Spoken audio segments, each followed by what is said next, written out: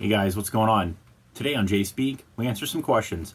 First question, we covered my number one guitar. Now I got a question about my number one amp. So let's get the number one stuff out of the way. And to be honest with you, dude, I don't know. If we went by brand and we said my favorite Mesa amp, favorite Orange amp, that kind of thing. If we went Mesa, probably my dual rack. If we went Orange, probably the Rockaverb Mark III, which is an updated version of the Mark II. The reverb's totally different on 3 and it has an attenuator. The Rockaverb is probably one of my favorite amps. As far as Friedman goes, man, I celebrate that dude's entire catalog. Dave makes awesome freaking amps.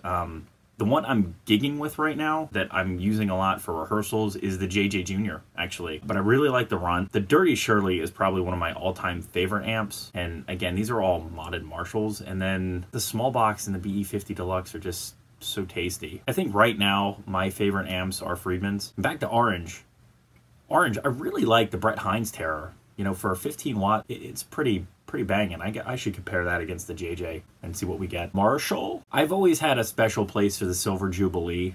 I really do like the Studio Classic 20. I think that's really cool. JVM, I just picked up. It's a JVM 205. I'm really digging that too. I want to compare it against the DSL and the Studio Classic, and we'll see what we get. Bogner, I recently got into Bogner. That's a Helios 100. That thing is awesome. The EVH head, still really dig. I dig the Shure Badger 30. So I'm kind of running through amps I currently have now.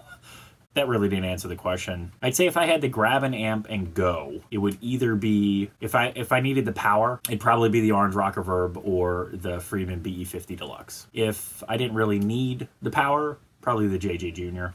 Just to keep it simple. You can grab it, pick it up, and it's small, and it's a junior amp. Use it for junior gigs. Number one pedal. I think my favorite pedal right now is the Big Sky, and it seems to be consistently the Big Sky. I love the Big Sky. The Big Sky is all the things I ever want in a Sky, and it's large. Favorite cabinet. I really like the 112 Friedman Runt cab. It's got a Creamback 65. I really like the Dirty Shirley cab, which is an open back version.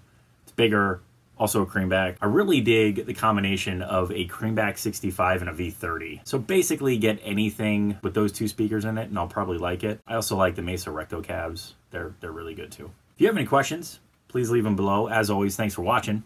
Remember to like, share, and subscribe. Many more videos to come. Don't miss one sub.